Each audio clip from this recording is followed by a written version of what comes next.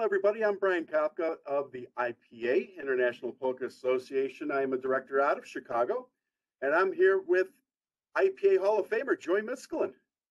Brian, how you doing today? I'm fantastic.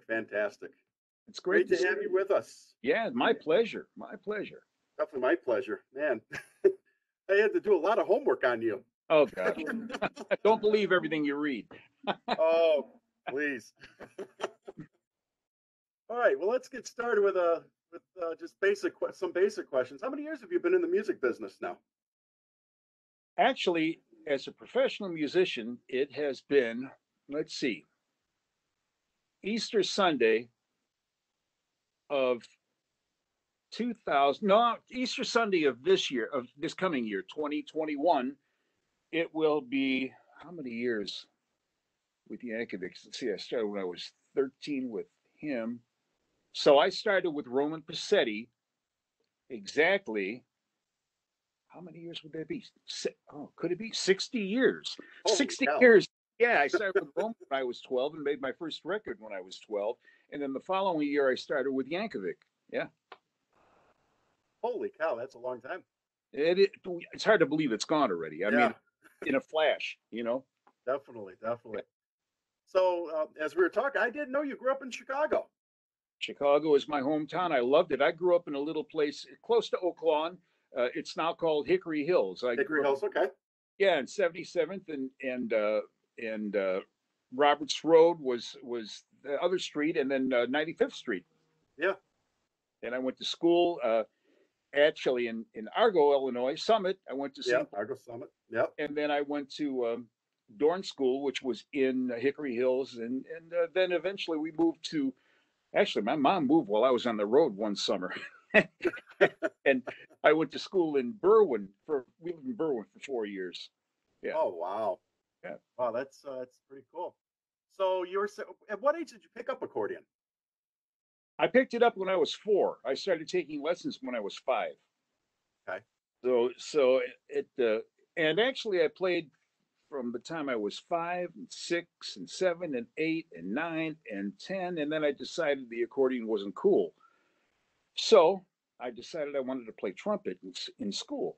And I played trumpet and thought that was very, very cool. And then a year later, my mother got a call. She worked at Corn Products in Argo. Yeah. And she got a call from the shop and said, "Listen, if your son still plays accordion, maybe he could come and play at our barbecue, out in the groves like everyone used to do back then." Sure. And so I brought my accordion and I played. I played all afternoon, and I had all the barbecue chicken I wanted, all the potato chips I wanted, all the pop I wanted.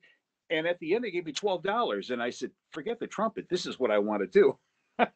And that was the start of it all, really. Wow, that's pretty awesome. Yeah.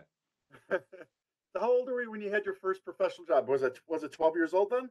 With Roman, yeah. The record we did was on Balkan, the Balkan label, which was also in Berwyn. And it's a long, long time. And Roman has passed away. I don't know if you know that or not. Roman has passed away. I think I heard that, yes. He was 91 years old and a very sweet guy. Just was so kind to me. And, I was a kid, for crying out loud. I was 12 years old, 13 years old. It was just a wonderful way to get involved. And Roman was very, very popular in Chicago. He was probably the most popular Slovenian band in the city.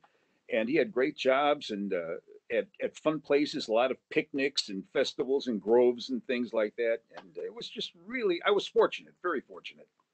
Wow, that's pretty cool. Now, you had a long relationship, personal and professional, with Frankie Yankovic. Oh, yeah.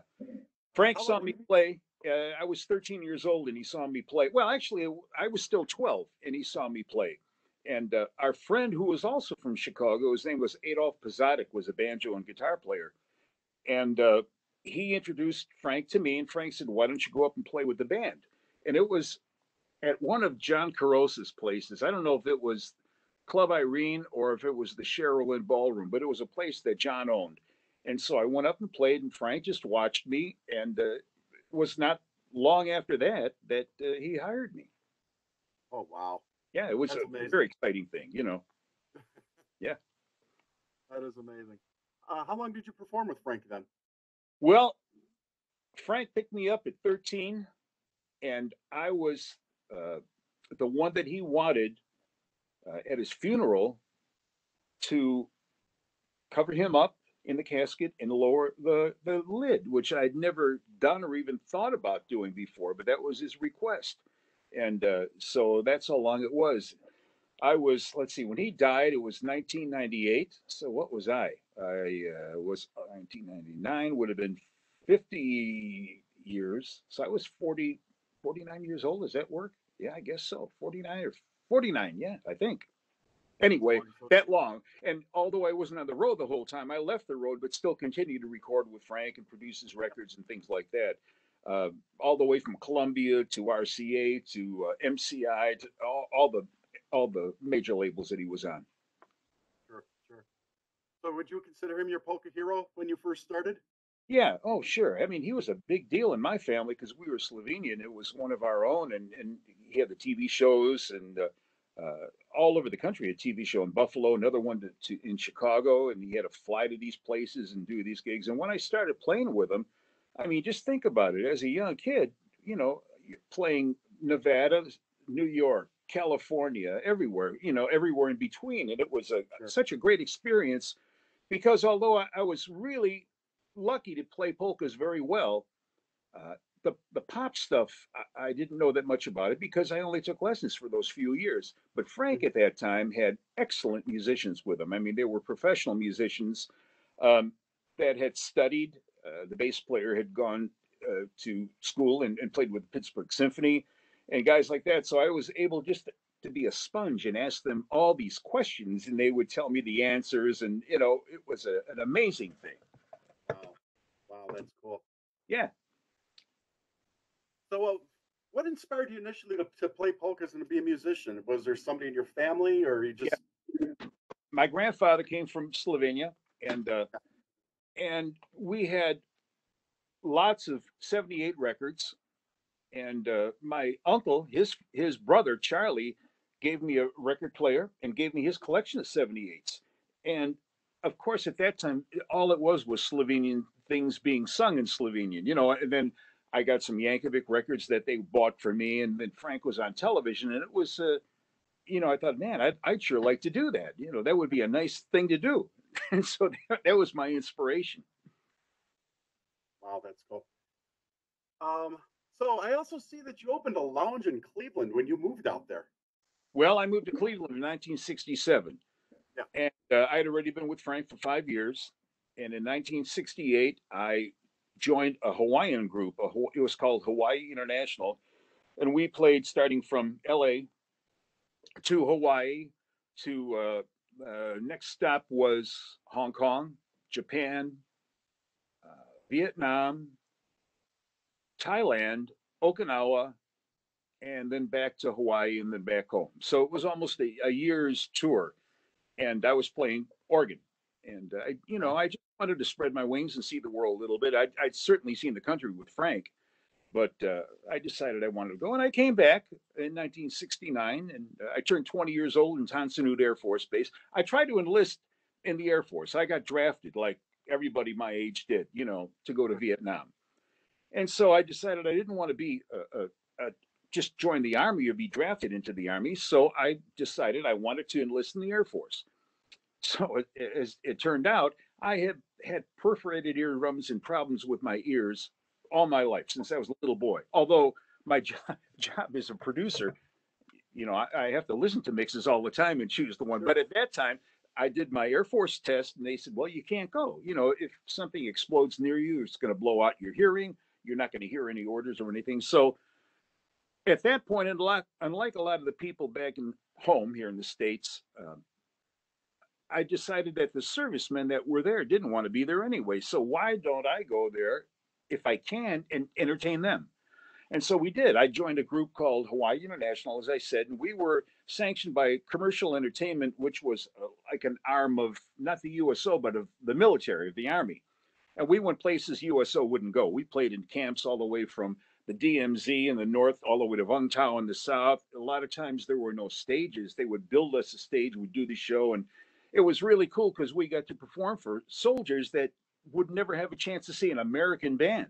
They saw Vietnamese bands, they saw Filipino bands, Australian bands, and such.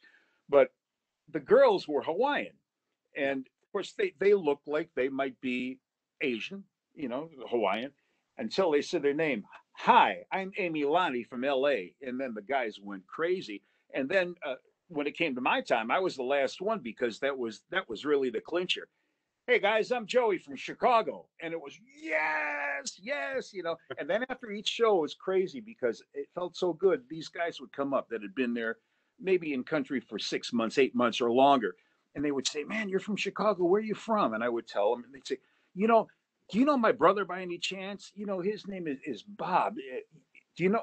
No, I don't. But if I ever run into him, I'll tell him you said hello. Oh man, thanks, Joey. Thanks so much. It was just a real moral boost to those guys, and it was Yeah. very fulfilling and the best year of my life. Truly, it was incredible. Oh, that's awesome. Yeah, That's awesome. yeah. So then after that stint, then is that when you opened your lounge in No, Cleveland? I came back. I came back and played with Frank, Yep. and then that takes us to '68, and then I didn't open the lounge until 1978. 1970. Okay. I hit it 78 to 84. And it Gotcha. was the last really in Cleveland for Slovenian music. It was like the last bastion. I could see that things were changing, although everything is still going, but not like it was when I started with Frank. With Frank, geez, we used to go play Milwaukee and draw 2,000 people. It was Right. amazing back then. And then things started to change a little bit. So I opened the lounge and kept it for those 6 years, and it was great. I had music. As a matter of fact, on one of my TV shows, Blazonche came there and did a whole TV show for me for nothing. We had been buddies since Chicago. We both kind of grew up at the same time, different music Sure. and stuff. But Eddie was he was an amazing guy. I mean, I would cut a record with some band that was completely Slovenian, and I get a phone call said, "Hey, Joey, I love that waltz. We're going to cut that waltz." It just was incredible. And Eddie was and Tish, his wife, Right. so sweet, and the boys now. I look at Tony, and he's like his dad for crying out loud. And Yeah. and you're great, great, and the daughter, fantastic, fantastic people. Yeah. Definitely. Definitely. So by owning this lounge, you managed to meet a lot of interesting people, I guess you could say. Well, all the polka people, it was really great.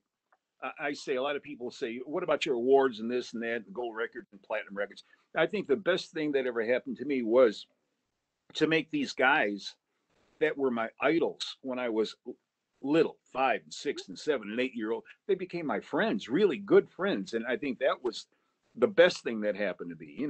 Eddie Habit, Kenny Bass, Johnny Vadnal, Johnny Pecan, all these guys were fantastic and pioneers for the Slovenian music. Sure. Sure. Well, what was your favorite polka that you ever written or recorded? I, I know there's go. I can't even say. But one song I wrote, I want to call you "Sweethearts" in the Hall of Fame Right.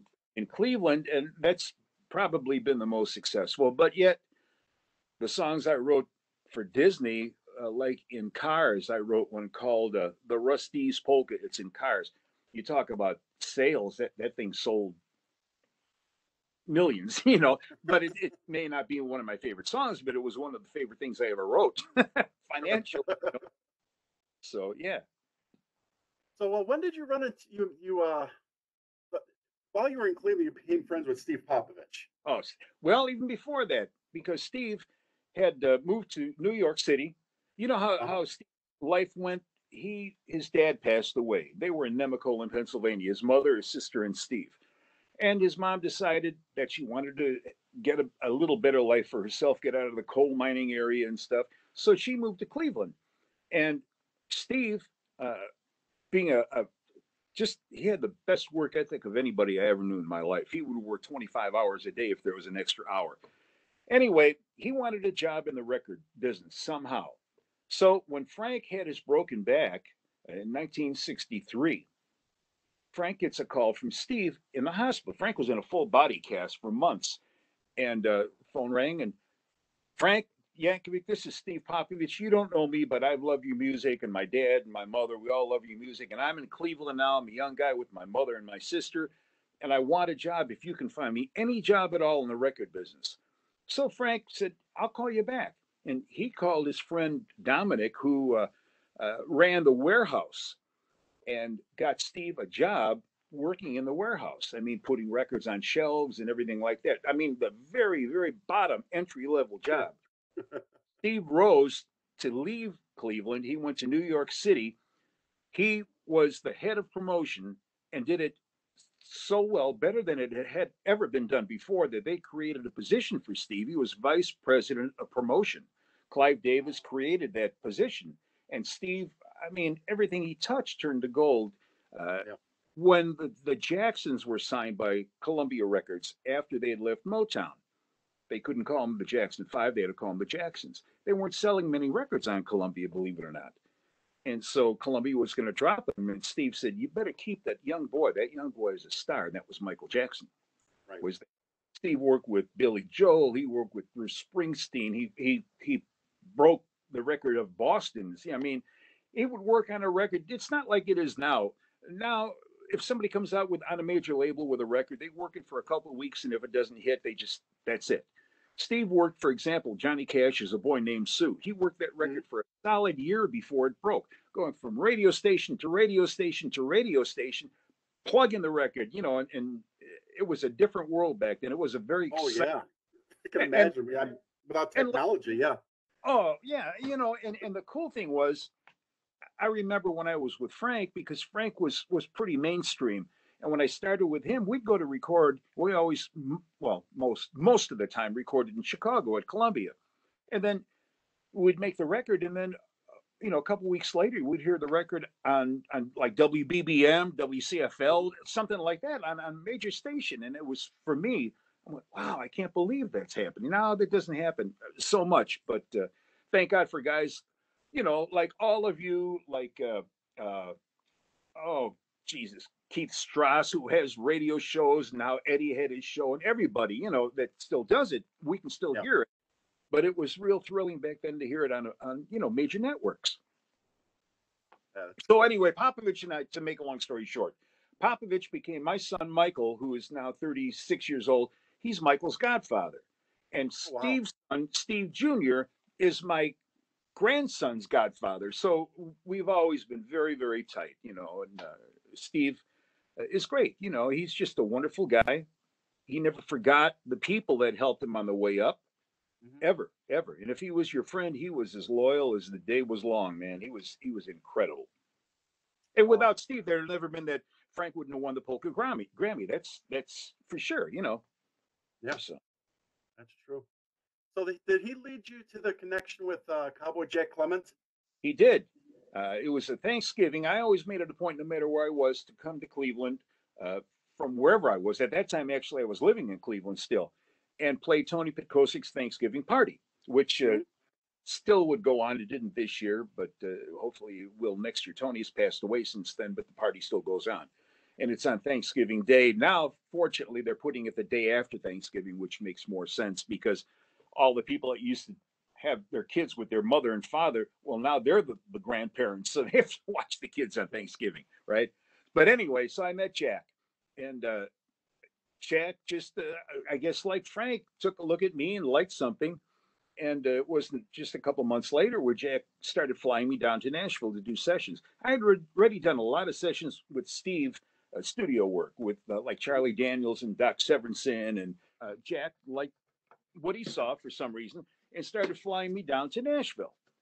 And I had already produced at that point Steve and I did Frank's Grammy record. And I told my wife, I said, this is extremely good. It's financially good. It's morally good. It's musically, it's great, working with some of the greatest musicians in the world. And I said, Jack wants me to stay down here. If we could move here, I said, but I think instead of just jumping the gun, why don't you stay up in Cleveland in our house? I'll buy another house in Nashville and keep it for a year. And if it works out, great, move here with the kids. And the year went by real quick, and it was just better than I ever thought it would be. It was incredible. That first year I worked with Johnny Cash and Waylon Jennings and the Everly Brothers and Emmylou Harris and geez, on and on and on. John Hartford, Glenn Campbell. It was incredible. It was an incredibly great experience. And so anyway, we moved down there and stayed there from 1987 to 2017, 30 years. And it was wonderful. Wow. That's Wonderful. awesome. Yeah. Yeah, I think I was just doing like I said, a little bit of reading. So you also recorded with Shania Twain as well on her "Come On Over" recording. That was a big one. Yeah. So a friend of mine, you may have heard of his name. He's passed away too. His name was Gaylord Klanik. He lived in Detroit. He had a great band in Detroit. Wonderful guy, one of my best friends.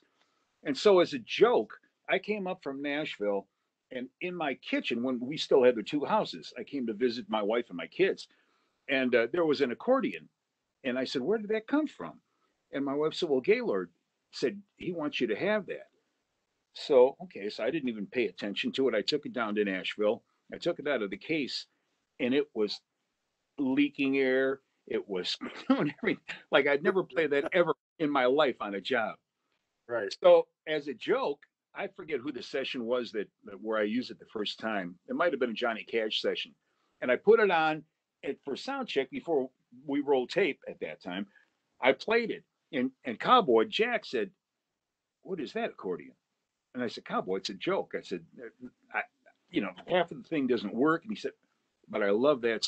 Problem with accordions in records, in country records, pop records, or anything, is that an accordion's a funny instrument. If you make it a little bit hotter in the mix, it's too loud. If you make it a little bit down in the mix, you can't hear it. Right. This accordion had a wonderful chorusy sound that you could put it right into the mix and you could still hear it, but it was not too much. It wasn't too little. So anyway, I sent it away and I got the accordion completely fixed up. So that little crappy accordion that was going to be thrown away on Shania's record, we get in there, and Mutt Lange, of course, he was married to Shania at that time, and my good friend, one of the greatest piano players in Nashville, his name is John Hobbs, and we did the song "Come On Over," and so I used that accordion, and it just worked. That little accordion, the first year that record sold, it sold 29 million copies. So that little accordion was heard maybe for sure more than any other instrument I had, counting the radio and everything else. It was funny. Gaylord used to love that story. It's just fantastic. And I use it on Garth's record too. I use it on Johnny Cash's and stuff. And I would never play it in person because I would be afraid I'd pull it and it would come apart. But it just had that magic. When you put it through a microphone, the right microphone, it was beautiful. It just worked. Very lucky. Yeah. That's awesome. Yeah. Don't you ever think you'd have a career like you had? Yeah. No, well, I'll tell you, Brian, I never, ever, ever, ever doubted that I would make music my life. And as you can imagine, a young kid, like as I was, teenager and stuff, and how many people said, you've got to do this. You've got to do this to have a backup plan. You should work and just play on the weekends. You should do this and don't do that. I never doubted it. But here's my rule. It takes this much talent, that much determination, and the screen's not big enough to show how much luck it takes. That's the luck. Without the luck, it doesn't matter. I mean, I know guys that are brilliant musicians, and they've never been in the right place at the right time, and it just doesn't work. I think people say, well, Joey, you had a gift. I think my gift was whenever a door opened, I wasn't afraid to walk through that door. I wasn't, even when I moved to Nashville, I always would make sure I had a backup plan. Patty, you stay up here. If it doesn't work, I'll sell a house and come back up, But I went, and fortunately, she always had my back. My wife always had my back, no matter what I wanted to do, what I wanted to try. It was go ahead, whether it was the lounge, moving to Nashville, going on the road with Riders in the Sky, anything, Yeah. So it was really, really great. How many years did you play with Riders in the Sky? I'm still with them. Oh, you're still with them? Okay. I started with them in 1988. So what is that? That's 32 years, almost 33 years. Holy cow. Although that's a long time with one band. I haven't played at all with them this year because of all these surgeries, and they're playing very, very few dates. They played in Shipshewana, Indiana, a couple of weeks ago, and a week from Saturday they'll be playing in Loretta, Tennessee. So not very many things. And the Opry now is starting to come back, thank God, because for a while they wouldn't allow any people in the house. Now they're allowing 500 people in. And so riders are going to play there 2 times, but I'm still not going down because of my back surgery now. So it's one thing after another. But I'll be the new guy. The nurse said, you'll be the $6 million man. And I said, no, I'll be the $6 man because that's all the money I got left after all these surgeries. So tell us about you were in a movie as well. U2 Rattle and Hum. Yeah. Oh, yeah. So that's another funny story. So I'm in my studio in Nashville, and Cowboy knocks on the back door to the studio, and I open it up, and he says, look, he said, I just got a call from Bono from U2, and he wants you to arrange the horns and play B3. And I said, oh, I'm happy to play B3. I never heard of U2. I didn't know who they were. I'd never heard one cut, nothing. It's not like the Beatles, where it changed my life stuff. But I said, well, Jack, okay, I'll do it. I'll arrange the horns and stuff. You're going to use the Memphis horns. And I said, give me a couple of records so I can hear what the horns do. Well, they never used horns until that record. So I put the record. I said, Cowboy, there's no horns with this band at all. He said, just arrange the horns the way you want to do it. Okay. So I did. We go to Memphis, right to Sun Studios, where Elvis recorded, and Cash and Roy Orbison and everybody, because Cowboy worked there. Cowboy was the one who wrote A Ballad of a Teenage Queen for Johnny Cash, so many songs for John, and produced them back then. So I had written out the horn parts, and it was really thrilling to be with these guys. I mean, they were just regular guys. They were guys from Ireland, and Edge, the guitar player, said, there have been a lot of people that wrote their theses about how we delved into the ancient Celtic music and how we did this and research. He said, the fact is, we just play what we can play, and it works. I said, that's fantastic. So the day comes, and we go into the studio, warm up everything.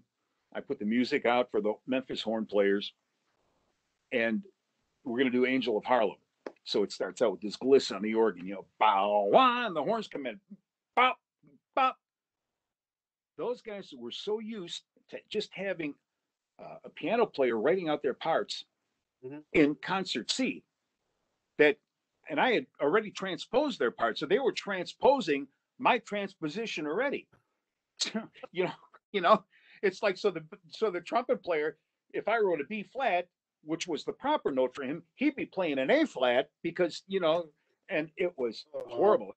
When they hit that first pop, I turned around and looked at Bono, and I wanted to crawl underneath the organ bench. and so he stops and says to me, Joey, is there a problem? I went, I don't think so, but I'm going to find out. And I told the guy, I said, what'd you do? I said, did you already transpose it? Yeah, I did. Okay, then it was great. And then the whole session went fine. It was just fantastic. Really, really great. Yeah. That's cool. Yeah. So tell us about any other movies you're involved in. You mentioned Cars and Mulan. What else were you involved in? Not Mulan. No, not Mulan. Oh, I thought you mentioned Mulan. No, it was called The Wild. Here's what I did. We did the short subject as writers. It won an Academy Award. The short subject that appeared before Monsters, Inc. And we did the music for it. I produced it, and we played the music. It's about the birds on a telephone wire, and the big bird comes up, and they're pecking at his, it won an Academy Award. It's really a cool thing. Yeah. And then we were in Toy Story 2. We sang Woody's Roundup when one of the little animals goes and the TV goes on. It's Woody's 1950 cowboy show. That's us singing, And so then we made an album. Disney said, will you make an album of the characters and situation? Write your own songs. So we each wrote songs and stuff and came out with the album on Disney called Woody's Roundup, featuring Riders in the Sky. And it won our first Grammy. So we did that. And then the bird thing came next. And then I produced on my own a thing that happened in front of The Incredibles. It's called Boundin'. It's about a sheep that gets sheared, and it's really egotistical sheep, and then it gets sheared, and he's kind of, because he doesn't have any clothes on. So now, he's stepped down a peg. And then Cars, and a lot of good stuff for Disney. I was in China 2 years ago. Um, I wrote some songs for Disney Shanghai, Disneyland Shanghai. Okay. And so I recorded all the tracks in playing accordion. There's accordion and all this stuff. I've never forgotten my accordion, right? So in Nashville, they wanted me to write 10 songs, and I wrote the songs and then had English lyrics, and the singers sang in English, and then took the tracks and sent everything to China so they could translate the lyrics into Mandarin. And Right. then I went to Shanghai for a week and did the recording sessions there. So yeah, Jessie the Yodeling Cowgirl in America, and there she was, you know, and it was fantastic. It was incredible. It was fun, and Disney's been so kind and so nice, and just lots and lots of fun. That's awesome. Let's go back to the polka field. What do you think set you apart? Oh, I don't know. I just played. I don't think you know what? A lot of guys, especially Slovenian accordion players, I must say, I've never run into this with Polish players because they're also nice, but Slovenian players can have egos, and everybody seemed to be in a contest, and I never gave a damn about that. I just did what I do, and I did it because I loved it. I was never trying to beat out him or anybody else, but I was fortunate to be in a situation where I didn't have to try to do that too, you know. Yeah. And, I think with Frank and I, a lot of these players that bought the records back in the 60s and 70s and 80s, they say that it was just a real good combination of the two of us. We sort of felt our music together. And back then, Frank was still playing pretty good. He was never a great accordion player, but he was a hell of a stylist. You know, just like you can't say Jimmy Durante was a great singer, but he was a stylist. Louis Armstrong was not a great singer, but he was a stylist. You know, you've got Sinatra on one hand and Dean Martin and Tony Bennett. On the other hand, you've got guys that were, you know, recognizable because of their style. That was Frank. And you could always count on Frank to play the same song the same way every time. And as I say, when I started with him, the musicians that he chose were absolutely tops.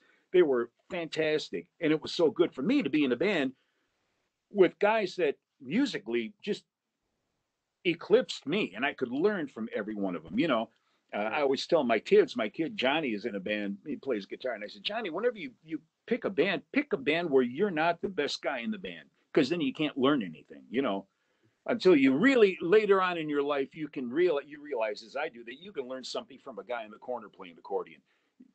Maybe it's something you don't want to do, but you'll learn something, you know, and it changes your attitude. But I was very, very fortunate. Not for Frank so much, although Frank taught me stage presence, how to have stage presence and exude charisma and things like that. But and what the heck, you know, I was recording at Columbia Records, playing Vegas, Tahoe, Rio, and Elko when I was 13 years old, you know, and I had probably more fun than I should have, but I'm still here, so that counts, I guess. Wow. So all the years on the road. Yeah. Tell us one of your funniest stories that's ever happened to you. Oh boy, oh boy, oh boy. Let me think of one I can tell. All right, I'll tell you a great story, and I feel guilty, but don't forget, I was a teenager. Yep. There was a fellow in the band. I'm not going to mention his name, and he had a mandolin. And he didn't play mandolin on stage, but he always had the mandolin in his hand. He was always plunking it all the time, all the time, all the time, trying to go to sleep, you know. So we were in Canada, and he wanted to back the Yankovic bus up, which was a 1937 white.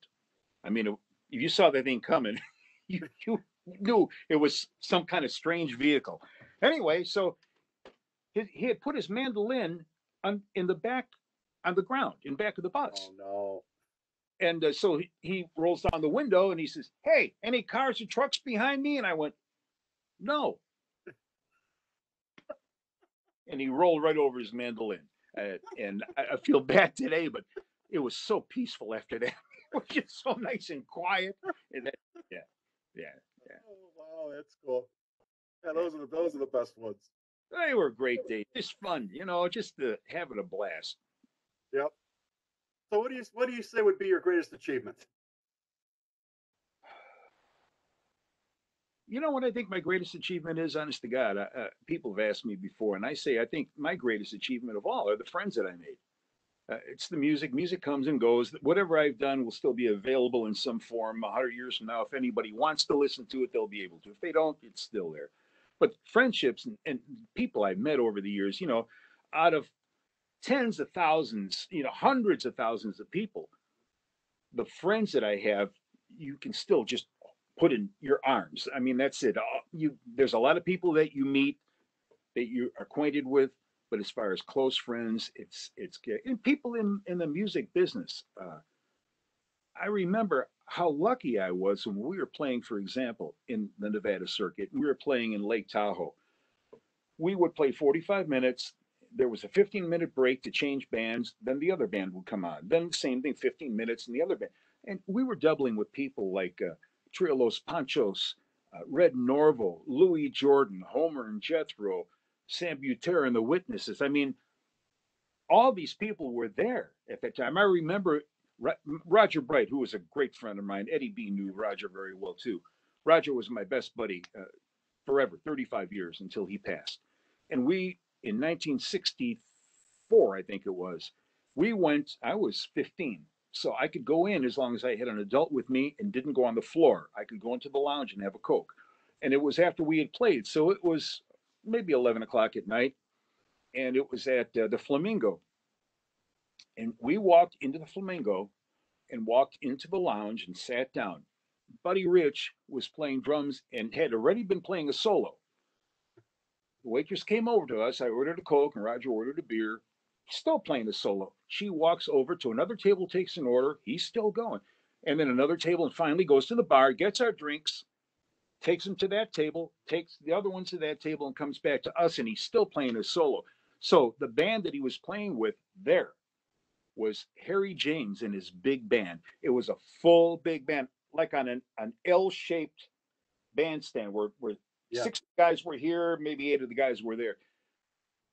I mean, I have chills thinking about it now. That's the kind of stuff Wow. you used to get in the lounges. That was the lounge. That was not the big show. That was the lounge. Don Rickles was in the lounge. I mean, great people. People that were in the lounges then, most were better than the ones that are in lounges now, in the big rooms now. Oh, They yeah. were Oh, yeah. fantastic, fantastic, That's real awesome. music. Oh, the best. And so I, of course, as a kid, I always kept my ears open and I would sit there and listen and pick up things, and then try them out that night in my hotel room. We would go to Vegas for 3 weeks. We'd go to Lake Tahoe for 2 weeks. We'd go to uh, Reno for 2 or 3 weeks. So once we hit the Nevada area, we were there for almost all summer. Then I Yeah. go back to school, which was a real drag for me after. Sure. But it was a great learning experience, man. I always say that I didn't go to college. I only graduated high school because my mother wanted me to. I knew what I wanted to do, uh, and I wouldn't have. Although I'm glad for her sake that I did. But uh, the education I got on the road, it was like going to college and getting paid for it. You know, I got paid every single night, and I would learn things musically. I'd go listen to some guy and I would try it out. Plus, I couldn't gamble in those years. I was too little, so I would go in. They had a practice room by the dressing rooms, and I'd practice. All night long when we weren't playing. We play 45 minutes. I'd come down there, practice for 45 minutes till it was our turn again. It was just couldn't have been better. It was perfect. It was just perfect. Yeah, That's amazing. it was great. So, do you have any advice for any new musicians coming up in the polka field? Yeah. What can you give them? Just remember, no matter what anybody tells you, polka music is great music. It's great music. It's our heritage, whether it's Slovak or Polish or Slovenian or Croatian or whatever it is, German, it's our heritage. But the key to it is always play it the best you can. Don't let people, when they come and tell you how good you are, don't listen to them. Say thank you very much. Mhm. A lot of people I know that were started out so great and got to be 15 and 16 years old, and people had told them, "Hey, you're really great. You're really great. You're this and that," and they would stop learning. They would just stop it, and then they never got any better. I remember a guy told me one time. He said, "Back when you were drinking, you really played great." And I said, "That's because you were drinking too, and you thought I did, right?" So just you play for yourself. as far as teaching, look at your crowd, play what the crowd wants you to play. And remember, without that crowd, you might at some point get upset with somebody, but those people are paying your bills. Without them, you're done. You're going to sit at home and play by yourself. It's, just do it, and never really, never be afraid to take a chance musically. I look at the young kid, Eric Nolkamper, who played with Eddie, and I remember how some of the Slovenian people up here, musicians, said, "Oh, Eric's playing with a Polish band." And man, I remember I walked into a conversation. I said, "Not only a Polish band, my friend, it's the number one Polish band, and Eddie's my friend at number two. Don't you wish you were working for and playing music for a living like Eric is?" And then everybody shut up finally. Don't ever be embarrassed, man. Never, never, never. Well, Joey, thank you so much again for this opportunity. I mean, we could talk for probably another hour. I'll tell you where we're going to meet one of these days. When I come into town, once this crap is all over, there's my favorite pizza joint, and it's on 122nd and Harlem Avenue in Palos Hills, and it's called Joe's Italian Villa. Okay. It used to be on 87th and Harlem. I remember when the dad was living. Now there's only one son that's still alive. We'll go there. I'll buy you the best pizza you ever had in your life. I go there and I call them up and I say, I want 20 frozen pizzas, and I'll make 20 and I'll take them back home here. I used to take them, and then now I take them to Ohio. We'll go there, buy the biggest pizza you ever had in your life and the best. I look forward to that. Ladies and gentlemen, once again, I'm here with Joey Miskulin, and thank you so much. Thank you. Let me say one thing about Chicago. Memory lane with you. Thank you. And since you're in Chicago, I've got to say this. I thank all the people in Chicago that put up with me when I was a young boy trying to play, and they always patted me on the back and were so nice to me. And when I say don't listen to the crowd, I don't mean that. I mean, when somebody's giving you an honest to gosh, like, I really enjoy what you're doing, that's different from saying, man, you're the best, And I appreciate all those people that watched. Most of them are gone now, but they were fantastic. Gave me a place to play, a place to learn. And I love Chicago. It's still my favorite city, the Chicago that I knew when I grew up. Sure. I hear you. Yeah. All right. Well, thank you so much again, Joey. Thank you, Brian. Thank you very, very much. Take care. Merry Christmas. Merry Christmas.